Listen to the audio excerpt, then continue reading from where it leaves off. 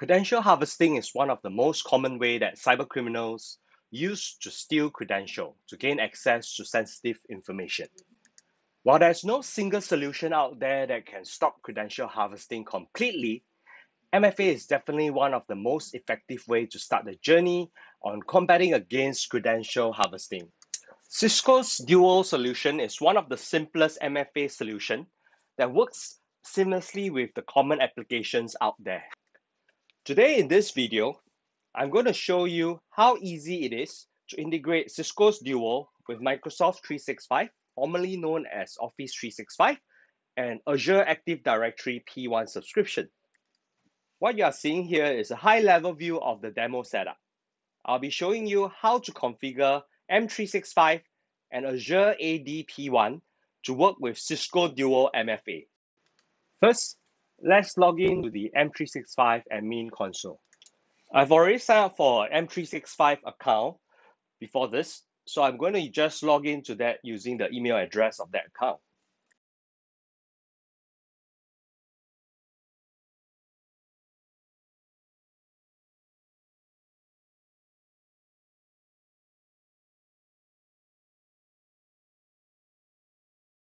Next, click on the admin icon.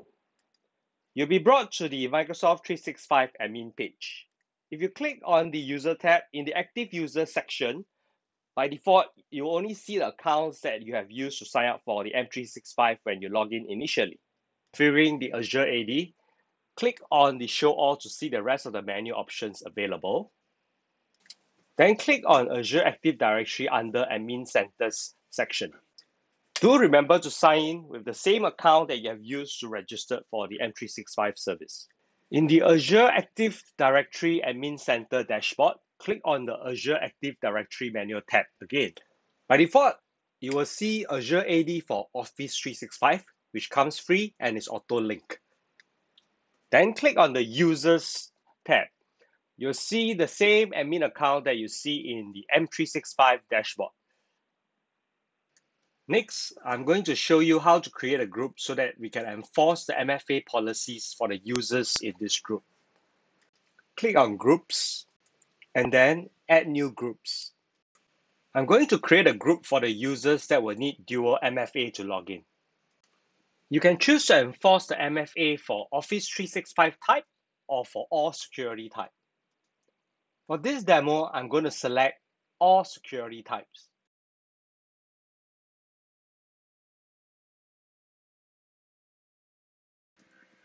I'm going to name the group MFA group. Once you have entered the group name and group description, you can then click Create button to create the group. You'll see that under the Groups page that an MFA group has been created. Now click on the MFA group. We are ready to add members to the group that we want to enforce MFA. Click on the Members menu, then click on Add Members. On the right panel, you will see all the accounts that are available. A lot of these are system accounts or API accounts. Do consult your Microsoft expert if you are not sure which are the accounts you should be adding. Click on the Users tab, followed by Add New User. To avoid locking myself out of the global admin account, I'm going to create another test user to show you how Duo MFA will work for this new user. I'm going to create a new user called Demo Draco for this demo. You can choose to auto-generate password and let the system send the password to you, or manually create a password like me. Once you're done, click on the Create button. Now go back to the M365 admin console. You'll see that the same user shows up in the M365 as well. I will assign the Office 365 license to this user as well for our demo later. Now we are ready to add that user to the MFA group. Let's go back to the Azure Active Directory Admin Center and go to the MFA group. You can see that there are currently no users assigned to the MFA group. To add the user that we have created, click on the Members tab under the MFA group and then click on Add Members. Now select the user, in my case, Demo Draco, then click Select button. You'll see on the top right-hand corner a pop-up that says Members Successfully Added, which means that the user has been added successfully. Now go to duo.com and click on Login. Click on Don't Have an Account, and you'll be directed to a page where you can create one. Since I already have an Duo account created in advance, so I'm going to just click Continue and log into that account. For all administrative account on Duo, you'll automatically be challenged with Duo MFA when you log into your web console. Once the authentication is done, you'll be brought to the dashboard on your Duo account. We'll walk through the dashboard demo in a subsequent video. Now let me walk through what is the configuration needed in Duo. Click on the application in the left panel, and then click on Protect an Application. Type in Azure in the search field, then click on the Protect button to the left of Microsoft Azure Active Directory. Click on the Authorize button, which takes you to the Azure portal. Duo will need read access to your Azure Active Directory tenant. For more detailed integration guide, you can go to duo.com/doc/azure-ca. Now sign in using the global admin account that we have used to log into the Azure AD as well as the M365.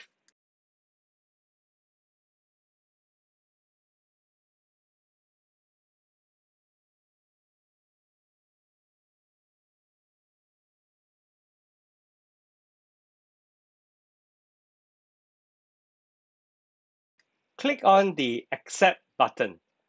After accepting the Duo Azure Authentication Applications permission request, you'll be redirected back to the Azure Active Directory application page in the Duo admin panel. Copy the custom control JSON script in the detailed section of the page. You need to provide this information to Azure to complete the Duo authentication setup later. I would strongly advise to save what you copy into a text file first in case you copy into the clipboard and accidentally lost the copy later. Then click Save at the bottom of this page. You shall see Application Modified Successfully in the green box at the top of the page. Then we'll need to go back to Microsoft Azure Active Directory Admin Center Web Console to configure the JSON script over there. Click on the Security tab, then click on Conditional Access. You will notice that the Add New policy is grayed out. This is because the default free Azure AD service that comes with your Microsoft 365 does not have the additional features such as Conditional Access policy. You need at least an Azure AD Premium P1 service to configure additional security policy. By default, on the right panel, you can activate the free trial for Azure AD Premium P2. If you want to use P2 capability, go ahead and click on Deactivate. I'm going to show you how you can create an Azure AD Premium P1 trial. Just click on the Purchase Services catalog.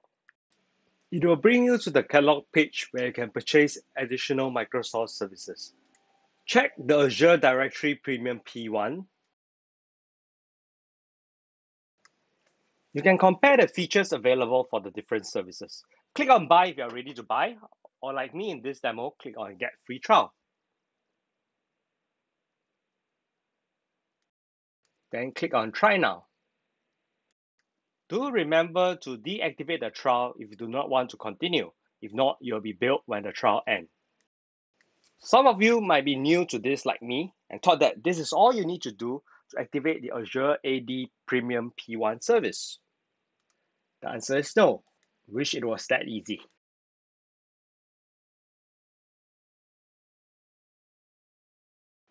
If you go back to the Azure Active Directory Admin Center, you'll see that the Azure AD is still the default Azure AD for Office 365. You'll need to go back to Microsoft 365 Admin Center. Then click on Home and click on Subscription. Click on Azure Active Directory Premium P1 trial.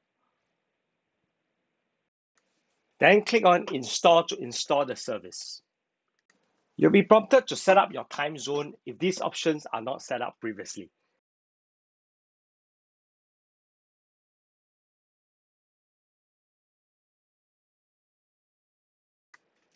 Once that is done, go back to the Azure Active Directory Admin Center, and you'll see that your Azure AD have been upgraded to Azure AD Premium P1 subscription. Now let's go back to the Conditional Access tab. Click on Security, and then Conditional Access.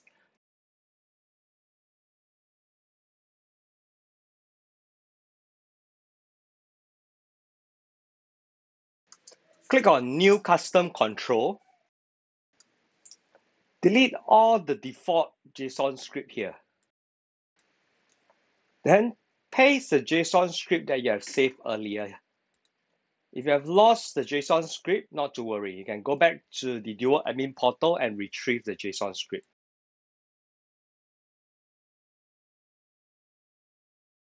It takes a short while for the policy to be created successfully. If you refresh the screen, you will see the required Duo MFA custom control is being created. Now we are ready to create the conditional access policy.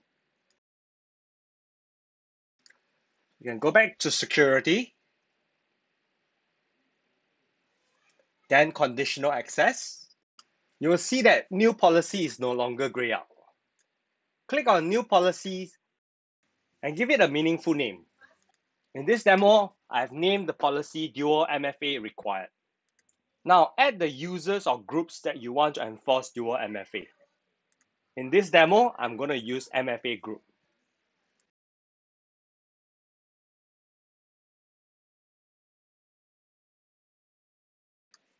I'm going to add on the Office 365 applications. Here you can add on the Office 365, SharePoint, and the rest of the Office application. Word of advice, when configuring security policies, especially for authentication and authorization, always know what is the impact of applying the policies. Next, we're going to select the controls to be enforced for this policy. Check the required Duo MFA on the right panel and click Select. In production environment, it's always good to start with report-only modes to see the impact of the policy. For this demo, we're going to enable the policy. Once you click Create, you should also see validation successful. You'll see Duo MFA required as one of the policies under conditional access. We have completed the integration of Cisco's Duo with Microsoft 365 and Azure Active Directory Premium P1 services. Now is the time to show you the Duo user demo. First, go to office.com. Then key in Demo Draco, the user we have created for this trial.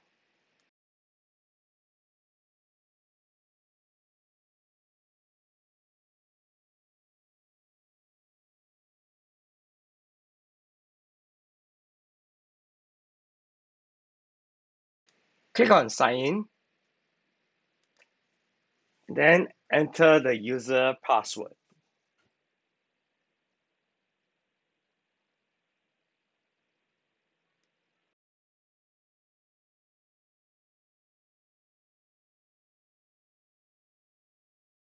Since this is the first time I'm logging in, Microsoft will require me to create a new password.